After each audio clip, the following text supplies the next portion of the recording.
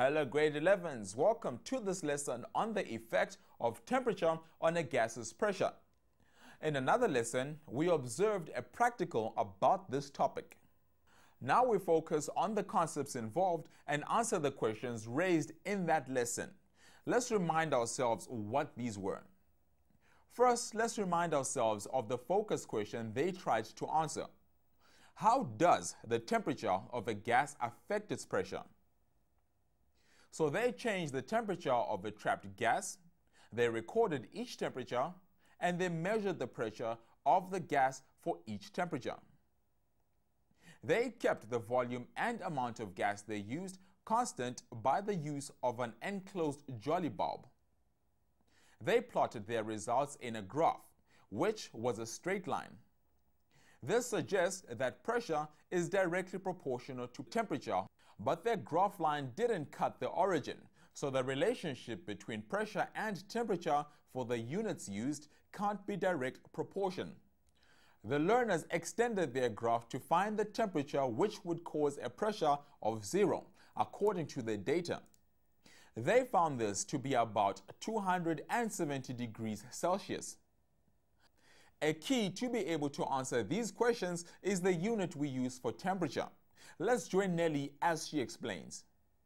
A man by the name of Lord Kelvin realized that it was rather silly to take 0 on a temperature scale as the freezing point of water, as Celsius does, when there are clearly things that can be colder and thus measure below 0 degrees Celsius. He suggested that one should find the temperature at which nothing could get colder and take that as the absolute 0 for a new temperature scale. Experiments have shown this temperature to be minus 273 degrees Celsius. Because all the Kelvin scale does is move the 0 position 273 places to the left, you simply have to add 273 to your Celsius reading if you want to convert to a temperature reading in Kelvin.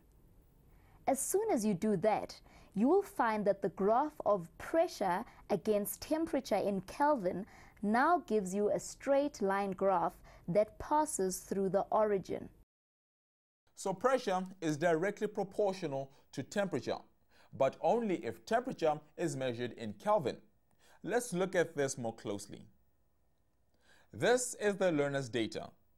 We can see a direct relationship between these two variables. As one increases, so does the other. Can you explain why an increase in temperature increases pressure? Refer to kinetic theory. Remember that the temperature of a gas is a measure of the average kinetic energy of the molecules of the gas. That means that as the temperature of a gas rises, its molecules on average move faster and faster. Remember that the molecules don't all have the same speeds. Some move quicker and some slower. However, the molecules of a hotter gas move faster on average than a cooler gas, and so have a higher average kinetic energy, and so a higher temperature. Let's use this simulation of a trapped gas to observe this. We will move the slider to heat the gas. The increase in temperature increases the kinetic energy of the molecules. Notice how they move around faster and faster on average as we heated the gas. Notice how the thermometer's measurement rises. This shows that there is an increase in temperature. Remember that the gas pressure is related to the rate at which the molecules collide with the walls of the container. Let's watch the simulation again. Notice that as the particles move faster and faster, they collide with the sides of their container more and more. Let's watch the simulation one last time. This time, let's include the Kelvin temperature measurement and the pressure gauge in our view of the simulation. Notice that as the temperature measurement increases, the pressure we read on the gauge also increases. So, as temperature increases, pressure increases. But we already know that pressure is not directly proportional to degrees Celsius temperature. But now let's convert our temperature values into the unit Kelvin.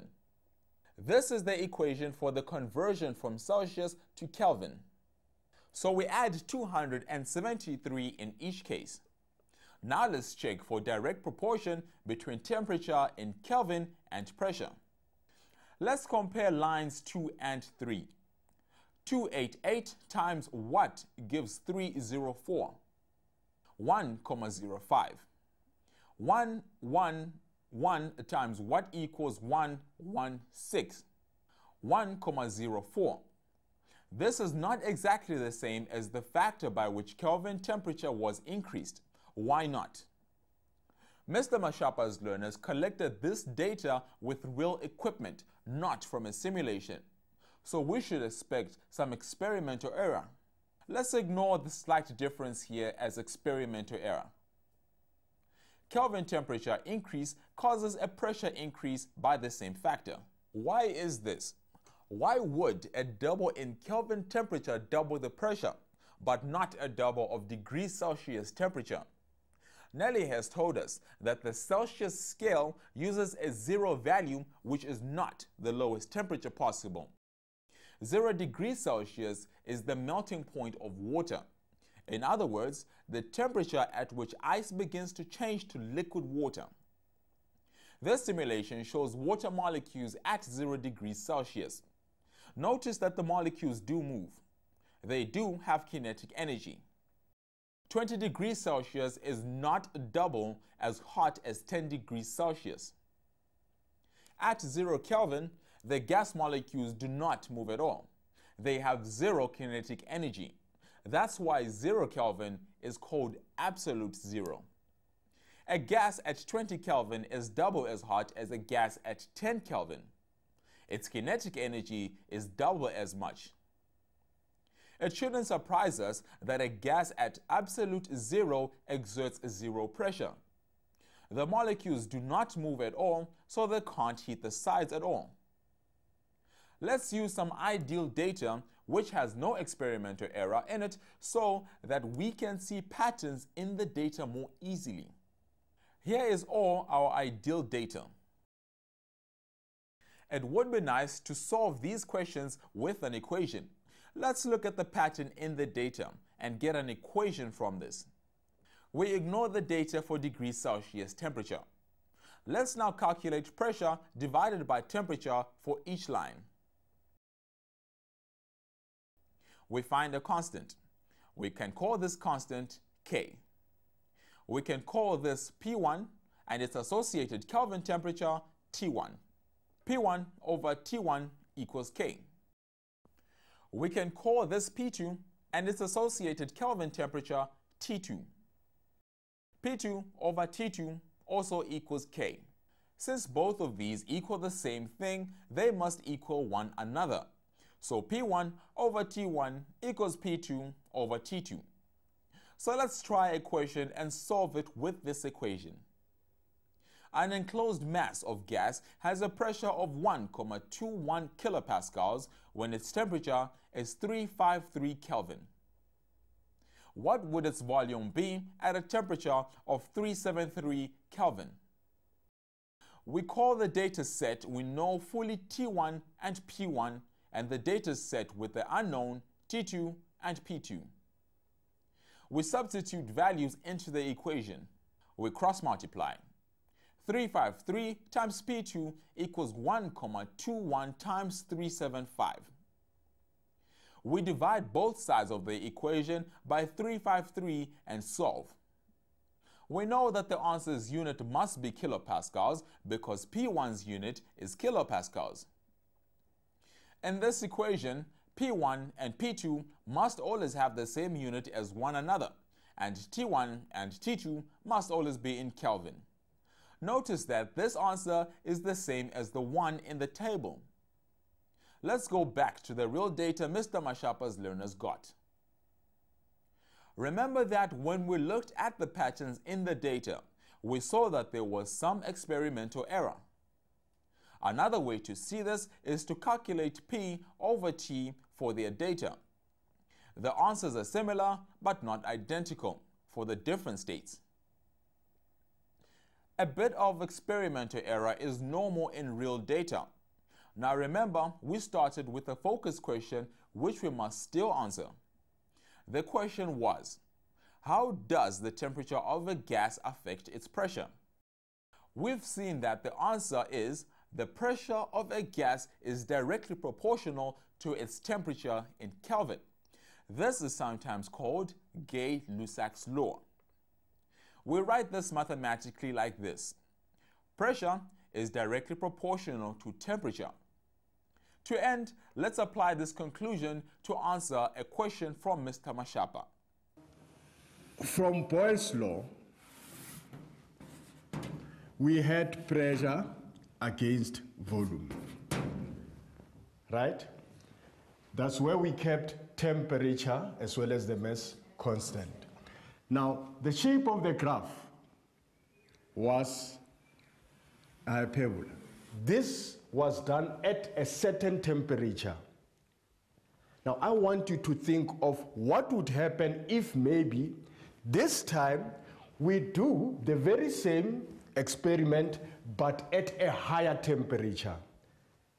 Tell me, will the hyperbola be below or above this one? You think about that. Have you got the answer already? Yes. Right?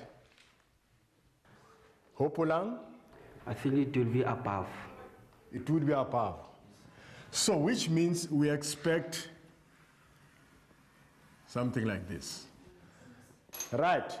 Now, this would imply that now, in this case, we have a lower temperature. And that would be for a higher temperature. But why is this the right answer? Let's ask Nelly to help us with this. You should remember that trapped gas particles exert a force per unit area on a container. You should also know that temperature is directly proportional to the average kinetic energy of particles. So, at a particular volume, if you increase the temperature, the number of collisions with the sides of the container will increase, resulting in a higher pressure reading. Thanks, Nelly. And that's all for today. Don't forget to check out the other videos in this series, especially the task video. And why don't you visit the Mindset website at www.mindset.co.za/learn. Goodbye.